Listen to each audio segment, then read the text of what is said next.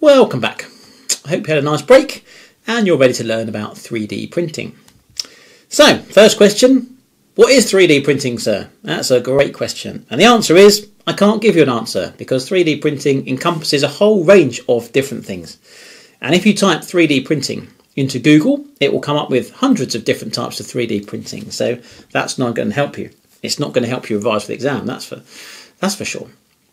So, with recognising that there's loads of different types of 3D printing, I'm only going to mention 4 which I think are useful for pharmaceuticals, and within that we're only going to talk about 3 of them actually in this lecture. So the 4 that I think are useful are powder bed printing, fused deposition modelling, stereolithography and selective laser sintering. Of those, stereolithography we're not going to talk about today, but the reason it's on this slide is because if you come up to my laboratory you'll see that we have multiple examples of these different types of printing systems, and we have PhD students who are doing their theses looking at each one of the applications from these printing systems. So I know that they're all useful, but from the perspective of this lecture at least, because we don't have a lot of time, we're not going to talk about stereolithography, we're just going to talk about the other 3. Why do I think it's useful? It's useful because unlike inkjet printing, a 3D printer is depositing something more solid. It's not jetting a liquid, it's usually depositing a solid material. It may be a molten solid, but it will be a solid by the time the object is being printed. That might be a polymer, it might be a powder for pharmaceuticals anyway. I'm sure you're familiar, but if you look in the world of 3D printing, it's possible to print metals, for instance, as well. But we don't do that for pharmaceuticals. I don't think anyone wants to swallow a metal tablet, do they? So certainly polymers and powders are really kind of useful for making pharmaceutical devices, and 3D printers can print those things. The other thing they can do is, because they can print polymers, as I said already, it's also possible to print devices. So a lot of medical devices that you might think about, medical devices can mean all sorts of things, can't they? Catheters, through to pacemakers, through to things that are implanted in surgery. A lot of those things are made of polymers. And so the sorts of medical grade polymers you might think of lend themselves very well to being printed with a 3D printer. So really a 3D printer can print both devices and dosage forms, and that makes it kind of useful. You might have said to me a few years ago, this is very interesting, sir, 3D printing. I'm loving the concept, but I don't really think there's ever going to be a 3D printed product on sale. And I would say to you, 10 years ago I'd have said to you, yeah, I think you're probably right. But that all changed in 2015 because the FDA, which is the US drug regulator, as I'm sure you know, approved a product. It's called Sprytam, and that is on the market as we speak. And so Sprytam is made in a factory with 3D printers, as we're going to look at in just a moment. And so you can actually be prescribed that product, and when you take it, you are actually taking a 3D printed product. So there is one example now of a 3D printed product on the market. Not a lot of examples, I'm not arguing with that, but nonetheless, the fact that there is one says to me at least that in a few years' time there's going to be more, right? So it's worth looking at. So on the screen in front of you is a box of Sprytam. On the right, and on the left is a Sprytam tablet. Doesn't look very exciting, does it? In fact, it looks very much like an ordinary tablet, and I've got a feeling that if you were a member of the public taking that product, you wouldn't actually know it was 3D printed, nor care. You, on the other hand, as diligent pharmacy students, you do care, and so we're going to talk about how it's made. Okay. How is it made? It's made with powder bed printing. What is powder bed printing, sir, I hear you ask? I'm going to come back to it in just a second, so hang on. But for now, before we look at some funky videos that are coming up, all I'll say is in powder bed printing, you have a powder and you spray a glue to glue those powder particles together. It's not a very strong glue, like super glue or something like that. It's just a weak PVA solution, which is wood glue, isn't it? So you're effectively using wood glue to stick the powder particles together very weakly. And so when they come into contact with water, instantly they disperse, and that's kind of handy for this product because this product contains a drug which is used to treat someone having an epileptic seizure. Okay, so someone's having a seizure, they're not going to be in a state to swallow a medication, are they? So the idea of this is that when the seizure has finished, you can give a patient this product by putting it into their mouth, and because it's fast dispersing, because it's only weakly bound particles holding it together in the first place, it will disperse in the mouth and be absorbed very quickly. That's good. Another thing that's quite interesting about this product is, if you think about it, in a normal tablet, you've got all sorts of excipients that are helping that tablet to function. So you might have binders and diluents and disintegrants and film coats. So there's all sorts of things that you might include into a tablet, and they all take up space in that tablet. I mean, you can get less drug. Okay. In this instance, you can, if you really want to, just glue together drug particles. No need for excipients. You can just have drug particles and you glue them together with the binder, and that's your product. No need to add anything else. So as a consequence of that, the amount of that tablet which is available to be drug rather than excipient is a lot higher. And therefore you can end up with some surprisingly large drug contents in these tablets, and it's available in 4 dose strengths: 250, 500, 750 and 1,000 milligrams. 1,000 milligrams, that's 1 gram in a tablet. That's a lot, isn't it? You wouldn't ordinarily swallow a tablet that was 1 gram, but of course this isn't a swallowable tablet, is it? It's a oral-dispersing tablet, so it's quite a lot of drug powder in your mouth at one go. But nonetheless, you can't really get to these dosages with conventional tablet pressing, because unless the drug had absolutely perfect properties for compaction, and at the same time it then dispersed when swallowed, you're going to have excipients. So if you try and have 1,000 milligrams of a drug in a tablet, you're going to have excipients as well. And then that tablet is starting to get up to 1.5, 2 grams, and no one's going to swallow a tablet that big. So one of the reasons that Sprytam is made with 3D printing is because it allows you to make a high dose tablet and an oro-dispersing tablet. Now, it'd be very difficult to do that with a different type of manufacturing route. Okay? How fast does a Sprytam tablet disperse? I hear you ask. I know you want to know. And the answer is, Sprytam have made this tremendous video to show you how fast the tablet actually disperses in water. And they're going to compare it with a conventional fast melt tablet, like a Nurofen Meltlet. Okay, so let's watch and see how fast it goes.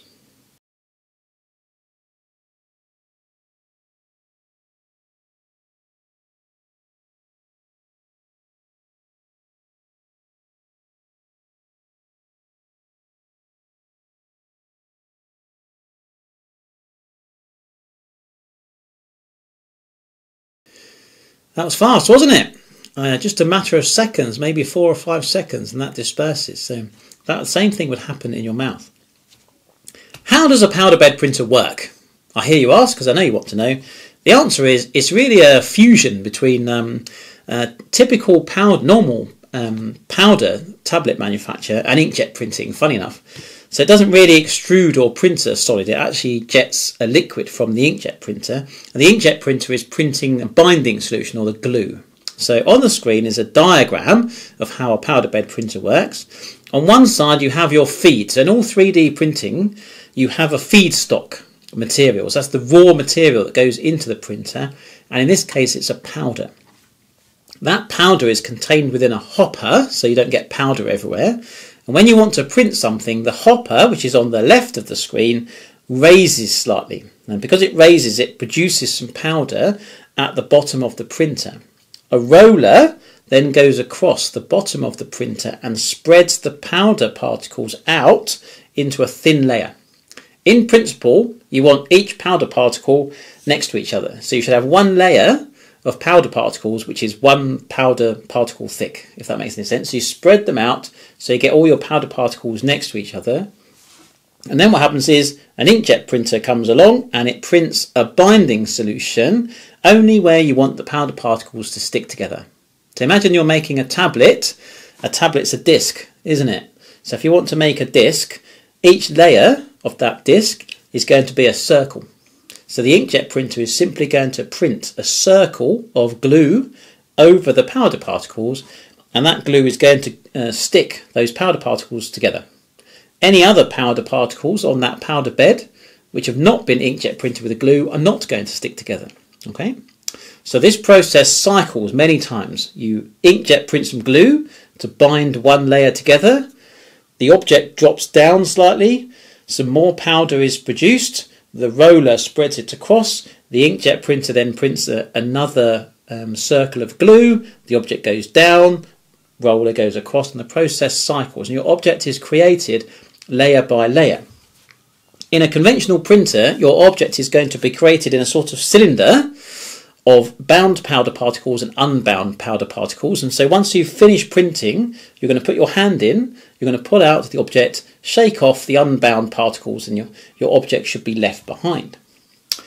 Is this house bright and made? I hear you ask, and the answer is kind of. If I asked you at this particular moment of the lecture, what do you think the Sprytan factory looks like?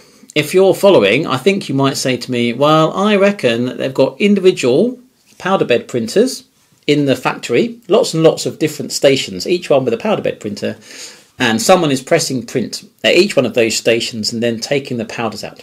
And I would say it's a pretty reasonable guess, but that's not what they did. They did something really clever with their system to make it much more commercially viable. And again, handily, they made a video to show you how they make these tablets, so let's take a look.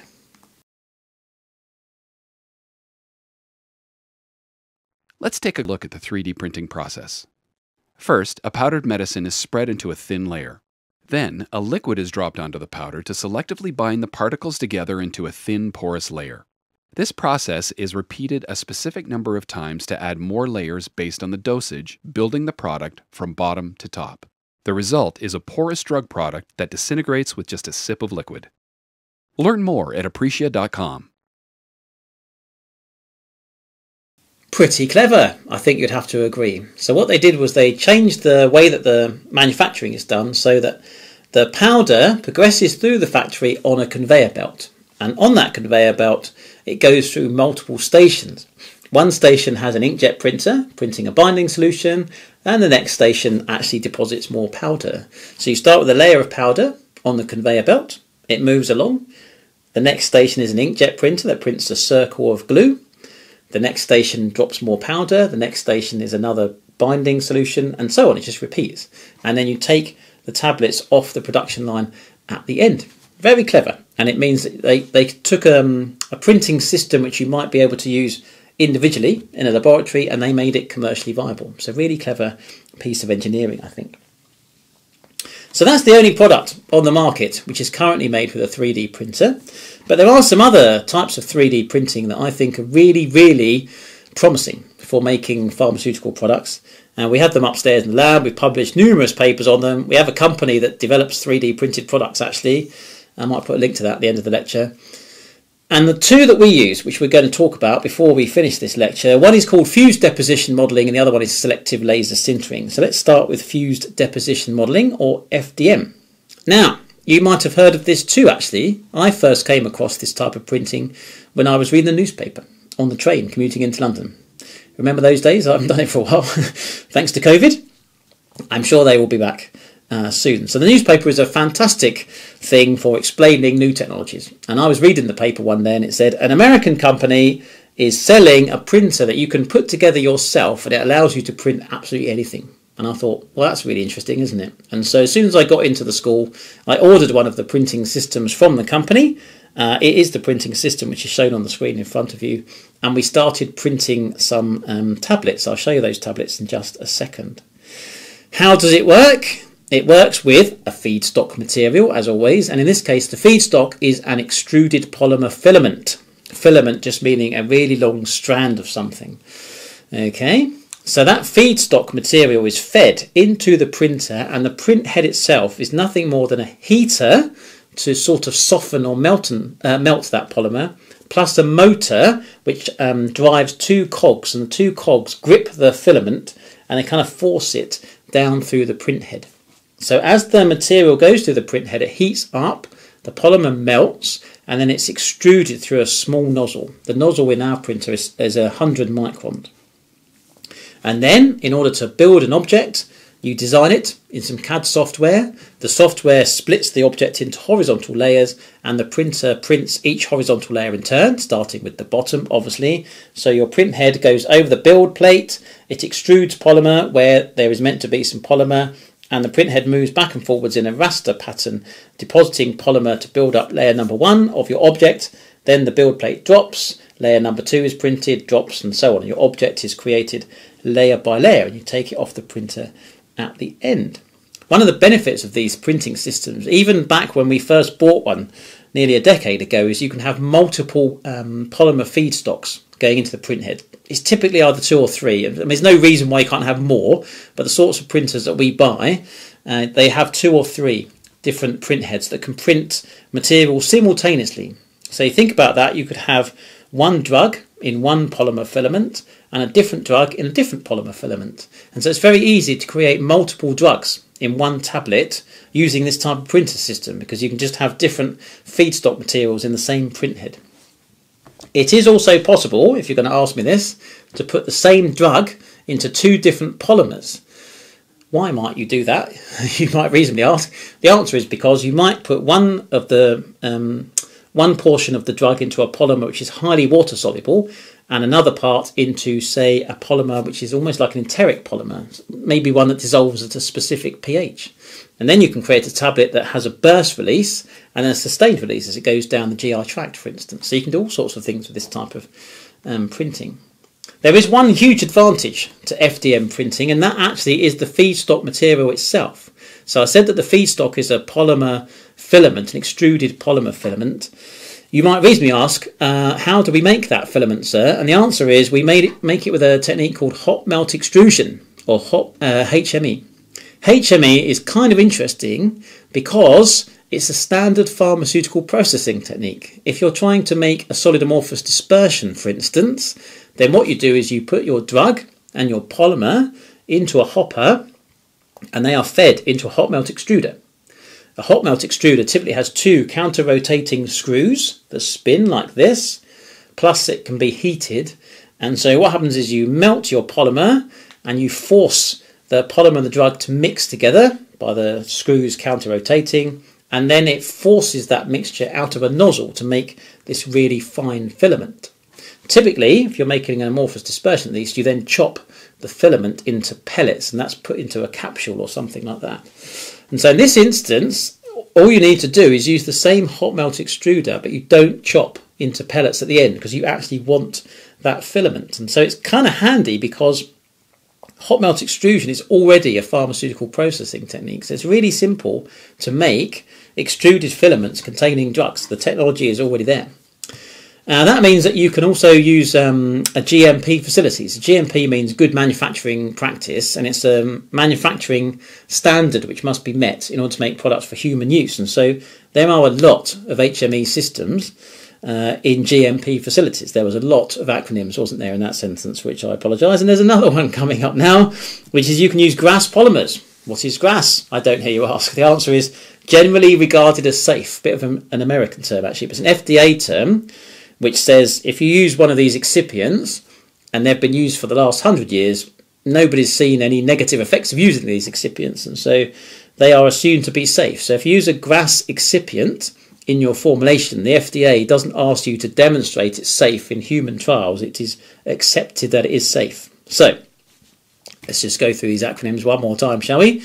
HME is hot melt extrusion, which is the technique that you're using to blend the drug and the polymer together to make the filament. It can be done under GMP conditions, which is good manufacturing practice, so you can use those for human use. And we can use polymers that are GRAS polymers, or generally regarded as safe. Okay, so many benefits there to this type of printing. When we started with this type of printing system, we were buying commercially extruded polymers. You can buy them on big spools from, well, the internet now. There used to be a 3D printing shop actually up not that far from the school, actually. It was only about a mile away. It was the UK's first 3D printing store, actually. We used to go out there and buy the rolls of filament.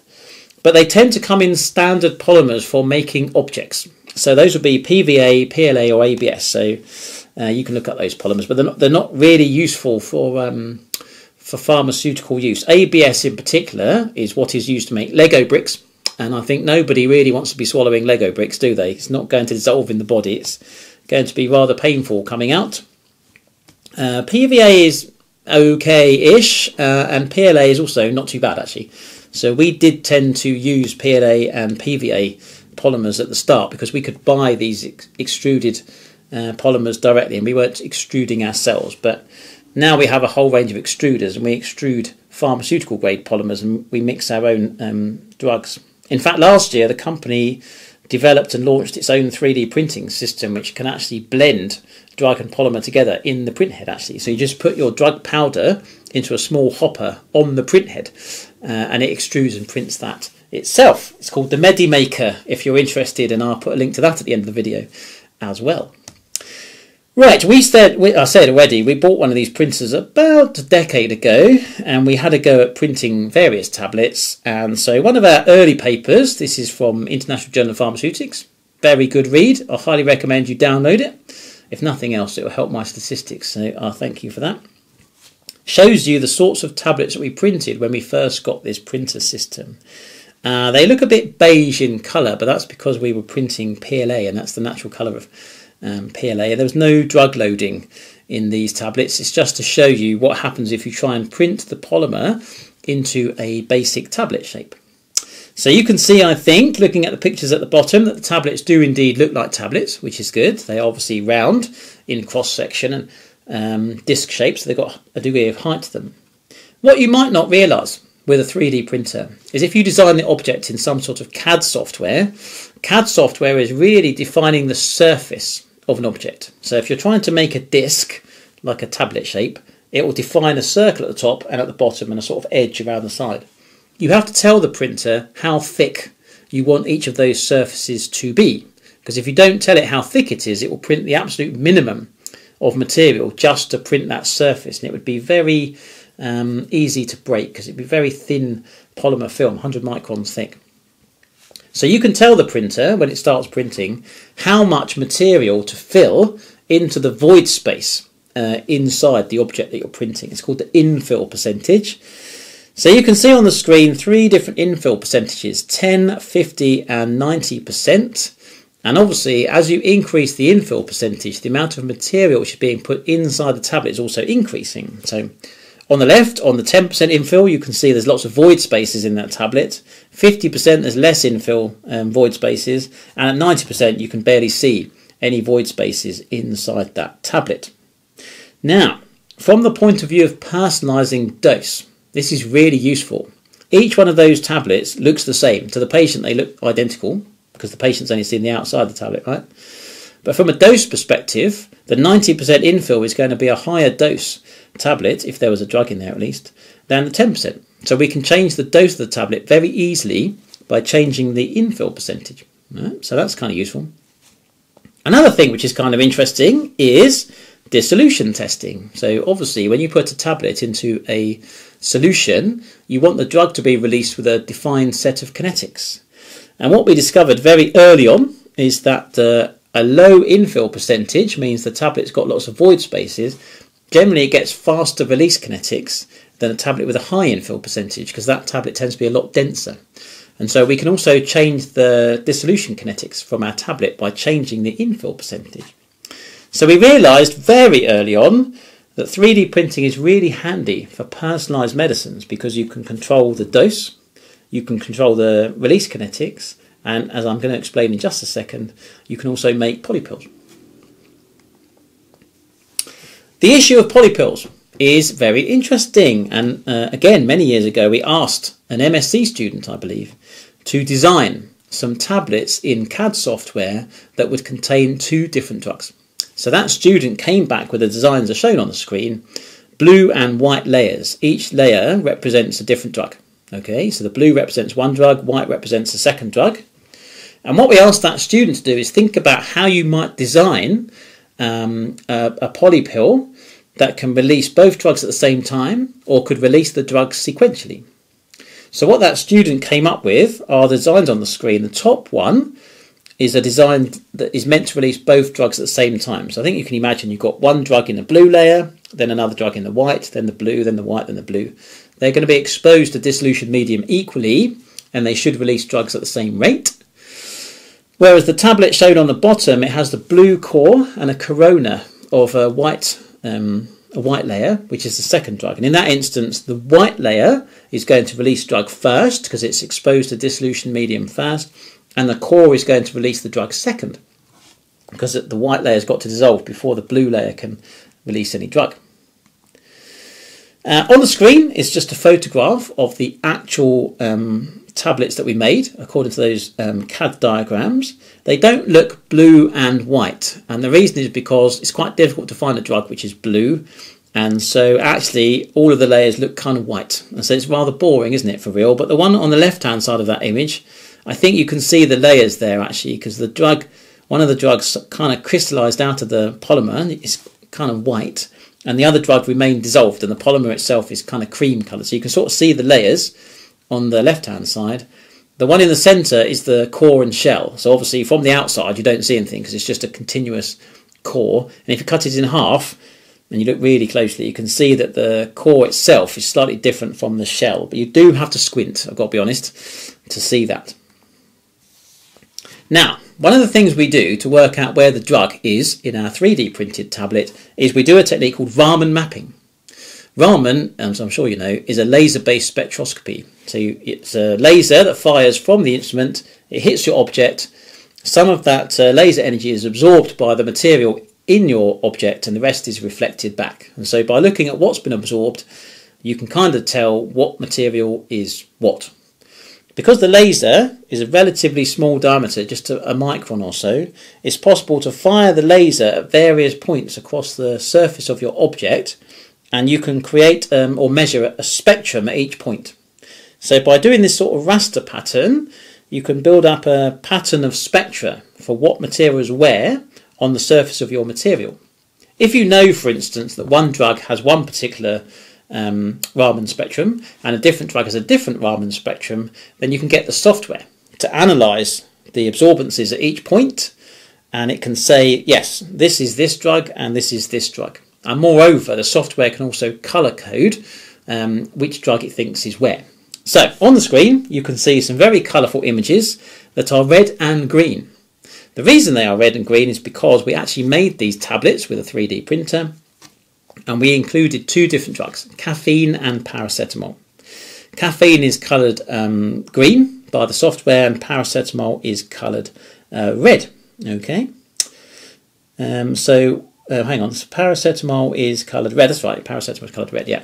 So what that means is if you put the multi-layer capsule into a dissolution bath, you'd expect both drugs to be released at the same rate. So if you look at the image on the top left, that shows you the dissolution profile for the multi-layer tablet, and you can see both drugs are being released at the same time. The image on the right, on the other hand, shows you what happens with the core and shell. In this instance, caffeine is in green, and so it's on the outside of the tablet, and paracetamol is red, it's on the core, so it should be released second, and you can see that the caffeine is released almost instantly and the paracetamol is released a lot more slowly. So this is a very characteristic thing for 3D printing, that you can control not only the dose but also the release kinetics from your tablets. I mentioned right at the start that study in the Lancet for antihypertensive medication and giving patients 4 different antihypertensives to control blood pressure. So we took that Lancet paper and we gave it to one of our MSc students, always use an MSc student for these things, and we said to that student, right, go into the laboratory and see if you can print a tablet that contains all 4 of those antihypertensives at the doses used in that Lancet study. The idea being that a patient would take one of these tablets and get all 4 drugs in the correct dose, compared with having to take 4 different tablets at the same time, right? So the photograph shows you the tablets that the students made. The 4 drugs are listed, and you can see it says type 1 and type 2. And you might say to me, why are there 2 different types of tablets? Surely they're all going to be the same. And the answer is they're not the same, because when you start making a tablet with multiple layers, I hope you can see that the top layer and the bottom layer, they have a larger surface area than the 2 layers, in this case, but it can be more, in the centre. Because in the centre, only the edge is being exposed to the dissolution medium, but at the top and the bottom, the whole surface is being exposed to the dissolution medium. And that has a really important consequence, as we discovered when we did the dissolution testing. So on the screen are the dissolution tests. So if you look at the top left, that's what happens for polypill type 1. So polypill type 1, it had atenolol in particular, at the surface, atenolol happens to have a really high solubility. And so what we did, without really realising it, is we put the drug with the highest solubility in one of the layers that had the highest surface area. And as I think you might imagine, the consequence of that was atenolol was released really fast, because not only is it a high solubility drug, it's also got the highest surface area. And so you can see that 3 of the drugs released with relatively similar kinetics, but atenolol came out really fast. And that's not really what we wanted. We wanted to try and get the drugs to release at the same rate. In polypill type 2, the atenolol has been moved to one of the inner layers. So remember, the inner one just has a rim exposed to the dissolution medium, and that has the consequence of slowing down the dissolution rate of atenolol because its surface area is less, and at the same time we can put some of the low solubility drugs. So if you look at the type 1, for instance, amlodipine is the lowest releasing drug, isn't it, from the type 1 tablet. By moving it from the centre to the edge, now it's the fastest releasing drug in the type 2. And so this is kind of important to realise that when you're making a polypill that's got multiple different drugs, you've got to think to yourself, which of these drugs is going to be the fastest releasing? Because I want that to be in the layer with the lowest exposed surface. And which drug is going to be the slowest releasing? I want it at the exposed surface. So you need those drugs at the edge and everything else in the centre. You might also say to me, how many drugs can you get into one tablet, sir? And the answer is as many as you want, really. So at the moment, the most drugs we've got into one tablet is 6. Doesn't mean we can't get more, but we decided to do 6 because the University of Nottingham published a paper where they did 5. Okay, that's how it works in academia. You just try and go gradually to beat your competitors, one paper at a time. Remember that if you go into academia. Well, the last type of printing I want to look at is SLS printing, which is selective laser sintering. If you look at the image, which is on the screen in front of you, you might say to me, hang on a minute, sir, you made a mistake. That's the same image that you showed us earlier for powder bed printing. You've clearly gone mad and got the wrong slide. And I would say to you, actually, in the main it's the same image, but I changed the top bit because in powder bed printing, we used an inkjet printer to deposit a glue onto our powder particles. And in selective laser sintering, we use a laser, clues in the name, isn't it? We use a laser to shine onto the powder particles, and the laser is high energy. Because it's high energy, it causes the temperature of the powder particles to rise, and 2 powder particles next to each other are going to melt and fuse together. So the laser goes over the surface of the particles, the temperature rises and falls. As it rises, the material melts. Because they're in contact, they mix, the temperature falls, and they become stuck together. Okay? That is actually what sintering means. Sintering means melting particles together to fuse them into a solid object. Other than that, the principle of this type of printing is the same. A powder reservoir, which powder is pushed up into the build plate. A roller spreads the powder into a thin layer. Rather than using the inkjet printer, the laser rasters across the surface of the material to fuse the powder particles together, creating your first layer of your object. That build plate goes down, new powder particles are put across the top, laser shines again, and the process repeats. And again, we build up an object layer by layer. We like this type of printing for many reasons, but one is solvent free. So that's kind of useful in the pharmaceutical world. 2, it uses powder particles. If you think about going to Pfizer or Merck or some large pharmaceutical company, and you said to them, I've got this new way of making medicines, it's using a 3D printer, and they say, but we're used to dealing with powder compaction, you can then say to them, that's okay, because in this particular instance, our printer is fusing powder particles. So you've got lots of powder particles that you're using in your process already, and we're going to use the same powder particles. We're just going to stick them together with a laser rather than compact them. So that's kind of useful. One thing that we did notice is that we bought a relatively cheap printer, and it has a fixed wavelength laser. And that's kind of important because the laser, the wavelength of the laser, is critical in determining what type of material can absorb that energy and rise in temperature. And so the system that we have, you have to add a coloured dye to your powder mix, and it's that dye which interacts with the laser. So the tablets that are shown on the bottom of the screen are slightly yellowy golden colour, and that's because we have to add a gold colorant to the powder, because that's what interacts with our laser to rise in temperature. So the way this works is you've got lots of drug particles, and in between those drug particles you've got this colorant particle. The laser shines, the dye particles absorb that laser energy, they rise in temperature, and they transmit that temperature sideways to the drug particles, and that causes them to fuse together. Yeah. It says at the bottom there, also good for fast dispersing tablets. Now the reason for that is because you've got drug particle and drug particle, and they're only weakly bound together because they're only going to fuse at the point at which they're touching. Okay, and so we found that we can also make tablets which are a bit like Spritam, oro dispersing, because the powder particles themselves are only loosely bound together. So what we did was we made a tablet which was meant to be similar to a Spritam tablet. It's oro dispersing, and we recorded a video to show you how fast the tablet we made in our laboratory disperses, and you can compare it with the Spritam tablet I showed you a little while ago. You ready? So watch this video.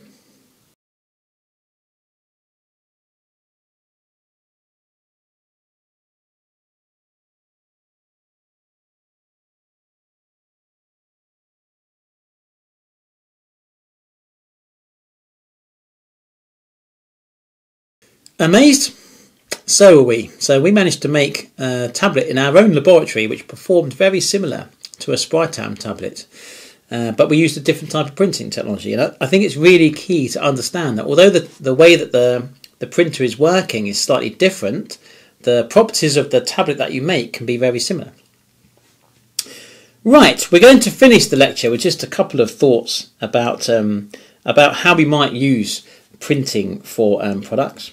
One is, I'm sure that if I said to you right at the start, what do you think 3D printing is going to be used for in medicines? You might say to me, I think it's going to be used to print body parts, sir. So in the future, when I need a kidney transplant, I'm just going to go to the hospital and they're going to print me a new kidney and so on, things like that. And in the main, I'm going to agree with you. I reckon in 20 years' time, we probably will be printing body parts. And so that's called regenerative medicine, and UCL actually has a centre for regenerative medicine. It's based at the Royal Free Hospital. And so at the moment, and it's not super advanced, I think, the principle of using printing to make body parts, but nonetheless the principle at least is to mix 3D printing and inkjet printing together. And the reason you do that is because the 3D printer allows you to print something of quite bulky, but the inkjet printer allows you to seed it with something. So typically you would print a matrix or a scaffold with a 3D printer. So an example is shown on the screen. You can print that scaffold to match a body part. So let's, for instance, say you go to the hospital and you have some sort of MRI scan, let's say of your ear. Then the MRI scanner, funny enough, an MRI scanner already, it creates images layer by layer, and then it puts those images together to create the object that you look at on the screen. So from a printing perspective, the MRI scanner is actually doing what you want, which is the individual layers. We don't need to put them together, the printer does that for us. So you can go and have a body part scanned by the MRI scanner, and then you can print a matrix with some sort of biodegradable polymer that mimics that shape, and then you can use an inkjet printer to seed to that matrix with cells. So you can suspend, say, ear cartilage cells in some sort of appropriate medium, and the inkjet printer can then print that onto the scaffold. So if you have a look in the literature, you'll probably find some examples where people have had a go at printing various body parts. You might say to me, why would I have my ear scanned and then go and print another one? Because I've got it, haven't I? I've scanned it. And I would say one of the things about being human is we often have two things. 2 ears, for instance. And so if you had some sort of accident, you're probably not going to need a replacement ear unless one of them has been ripped off in some sort of horrible accident, or maybe you've been born with only one ear and you don't have a second ear. The beauty of the MRI scanning is that you can scan the ear that you do have, and then in computer software you can create a mirror image of it, and then you can print the one that you don't have. Okay, so it's kind of useful, the idea of printing. If you've had an accident or you're missing a body part, you can take the one that you do have and you can mirror image it to make a new one. And if you don't, let's say you didn't have any ears, you can scan someone else's ears and print those, can't you? So it's kind of useful, the software, because it allows you to create missing bits, and that's kind of useful. When we first started inkjet printing and 3D printing, we went over to UCLH because they also use 3D printers, and they use them for patients that have had, say, head trauma. Maybe they've got a bit of skull missing, and so their software can actually create a topographical image of the bit of skull that is missing, and they will then print the missing skull in a hard engineering polymer, which they don't implant, I have to say. But what they will do is they'll take a titanium plate and they'll then beat it over the shape that they're 3D printed, so that when they get to the surgery stage, the titanium plate is already the right shape for the bit of skull which is missing. So there's all sorts of ways in which you can use 3D printing in medicine, for instance. There are some others. So I went to a 3D printing conference a few years ago, and the guy that was talking right before me was a guy called Jordan Miller, and he was talking about using 3D printing to print vasculature. That means veins and arteries, doesn't it? So blood flow, essentially. And what he said was, one of the main barriers to printing organs is that the way that the vasculature in the human body is created is extremely complex. If you've ever been to the Bodyworks exhibitions, those are showing you where the vasculature in the human body is. And it's extremely complex, and it's very difficult to model. It's almost random and chaotic, and so it can't be described with conventional equations. It's quite difficult to work out how you're going to put into a computer model the vasculature of the human body. But anyway, to make a start, he develops a system where he's basically printing vasculature into gels, and then he's passing blood through that vasculature, and he's looking to see whether oxygen in that blood can transmit to the cells in his matrix. And the way that he does that is to print a high sugar solution with one printer into a matrix of gel which contains cells. And then what he does is he washes the sugar away because it's water soluble. So wherever the sugar was, it becomes a void space, very much like an artery or vein, and he can pump the blood through that. And so he's published many papers. I've just picked two that are shown on the screen in front of you to show you the sorts of things that you might do, and you can look these papers up. But surprise, surprise, he also has a video that shows you the basic principles of what he's doing with the 3D printer. So let's take a look.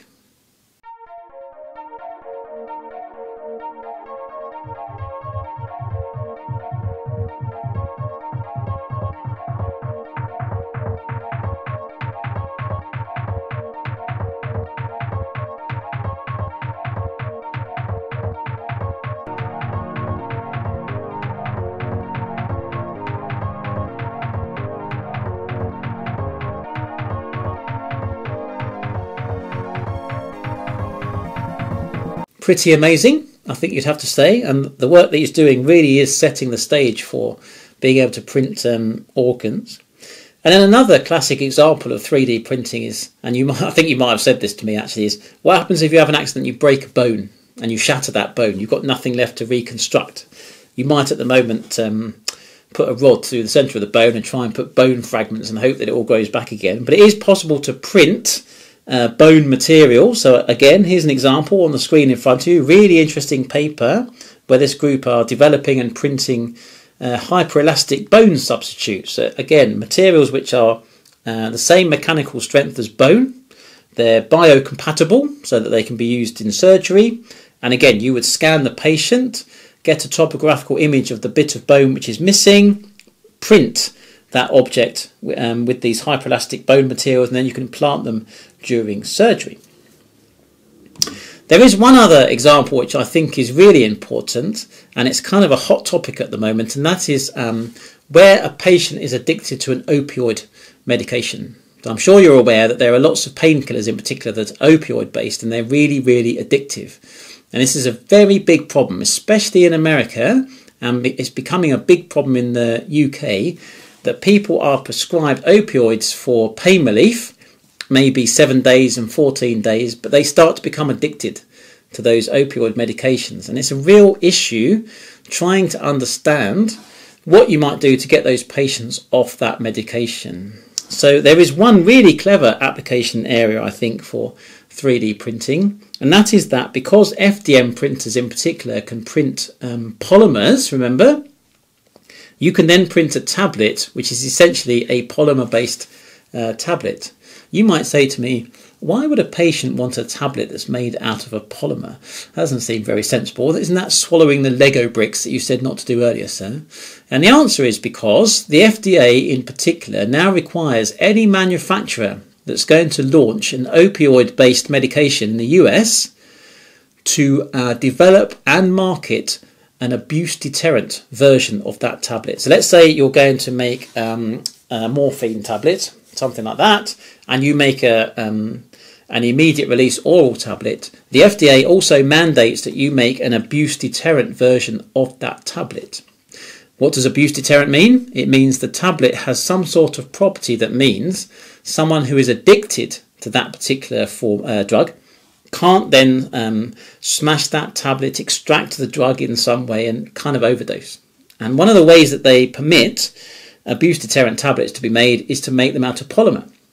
So one thing that someone that's addicted to opioids might do is take a hammer and smash a tablet, try and dissolve it to get the drug into their system faster. So you make a tablet out of polymer, it's much harder to smash and extract the drug. So again, 3D printing is kind of interesting for addressing some of the more hidden unmet needs.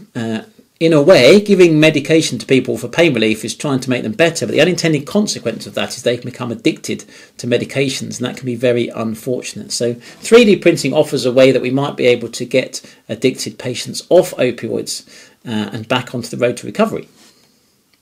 Now, we are at the end of the lecture, you'll be pleased to know, or not pleased to know if you're enjoying it.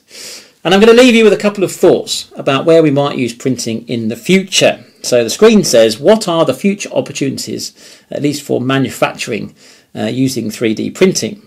The first thing is, and think about the Sprytam tablet we talked about already, you're not going to use 3D printing to make every tablet.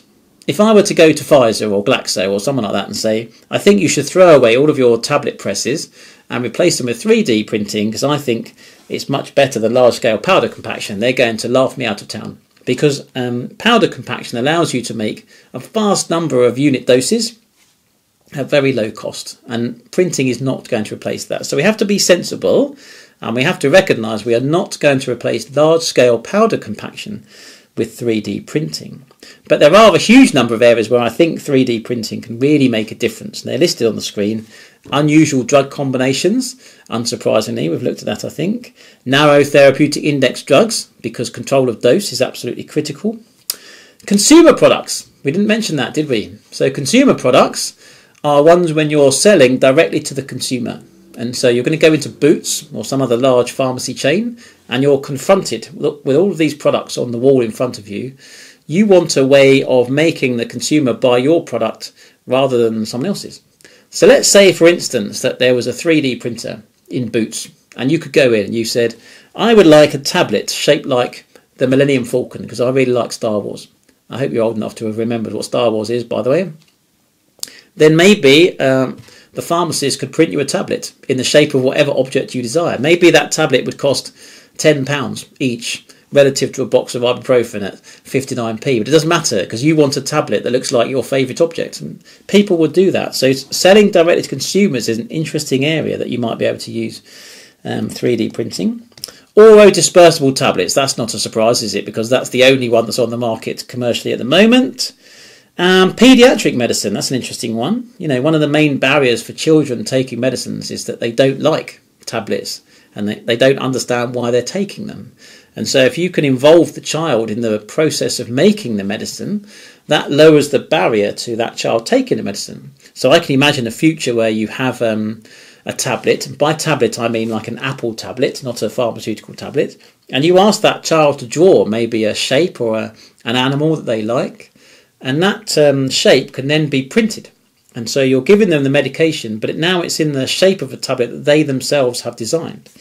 And moreover, although we haven't talked about it, the printer can also print gels and chewable tablets, and those tablets can be very pleasantly flavoured. And so you can make children take medication that they wouldn't ordinarily take by 3D printing. And the last one is biopharmaceuticals. I know we started by this and there aren't many examples, but I think if you can use an inkjet printer to deposit a biopharmaceutical, as long as you can keep the tertiary structure in some way, maybe by including sugars like trehalose and things like that, I think you can then print onto dosage forms, tablets and films, and maybe you can overcome some of the challenges of acid stability, as we talked about earlier. I said last one. There is one more at the bottom there, isn't it, which says potential for drug-loaded devices and implants. I know we haven't looked at that because this lecture isn't really about implants, but imagine that you were fighting cancer and you had an anti-cancer drug that needed to be released over a really long period of time, 6 months. It's possible to print a device that can be implanted and then slowly release drugs over time, very much like contraceptive implants. The other thing to think about is from the patient's perspective. Clearly, the printing allows you to tailor the properties of your dosage form to the patient. That can be in terms of dose and or dose combination, so that is fine. And we can do that now, so there's no problem for that. Would it be possible for a company to actually manufacture batches for specific patients? It may be. If there's enough market for something, the companies will do it. So it may be expensive, but if there's enough patients and they can pay for that, then maybe high value compounds, there's room for 3D printing those right now. What about extemporaneous manufacture, or compounding, as our American friends like to call it? That would mean the pharmacists themselves using the printer to print medications at the point of dispensing. I remember a few years ago I got asked to go and talk to UCL's medical students in one of their sessions about trying to understand medicines, and they wanted to know how 3D printing might be used to make medicine. And so they asked me some questions at the end, and they said, can you imagine a future, sir, where the printer is in a pharmacy or even in a patient's home? And I thought, yes, I can. I can totally imagine going to a pharmacy and the pharmacist printing medications directly for you. Maybe a week's worth of medications, because your dose can be printed to what your needs are, and the next patient to come into the pharmacy may have a different dose need, but the printer can then print a dose for them. Why is this not done already, you might ask? And there are multiple reasons why. One of them includes the fact that the legal role of a pharmacist is to verify both the active and the dose of the product that's being dispensed. And so you need a way of verifying those with the printer. You need to make sure that everything is being manufactured to GMP, for instance. So I can tell you that we have been to the MHRA, which is the body in the UK that licenses medicines, because they have it's called a horizon scannings team. So they look at what technologies they think might be important for pharmacy in the future. They start to ask questions about what sort of ways in which these products might be developed or the technologies used. And so we went to talk to them about 3D printing, and they were very positive, and they gave us lots of ideas of how we might ensure that all the products are traceable and that the pharmacist can make sure it's the right dose and it's the right active. So that's the focus of our research right now.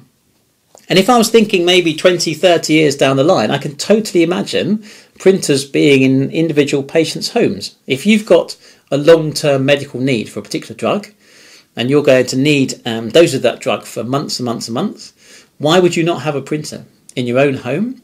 And then the doctor or the pharmacist can email the prescription directly to you. You can print your own medication.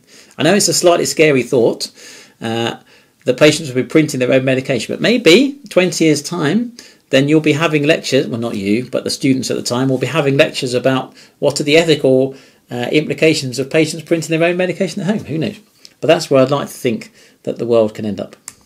So there we are. That's all we need to talk about with 3D printing and inkjet printing. I hope it's made you think, if nothing else, about how the future might change. I hope you found it interesting. If the school ever reopens and you want to come and have a look at some of our printing systems, then drop me a line and I'm sure we can arrange it. Otherwise, I'll see you soon.